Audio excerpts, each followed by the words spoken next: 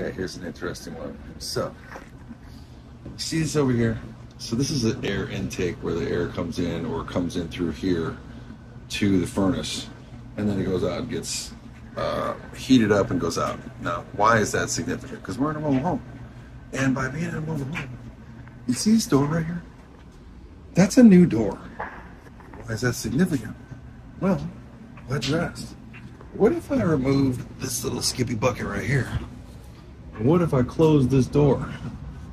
How is it going to let that air in? So now when I go to open the door, you see how it sucks it open?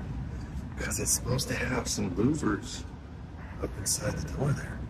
It's the wrong kind of door for having the heating system inside the closet here. See? It's that simple. All right, so there you go.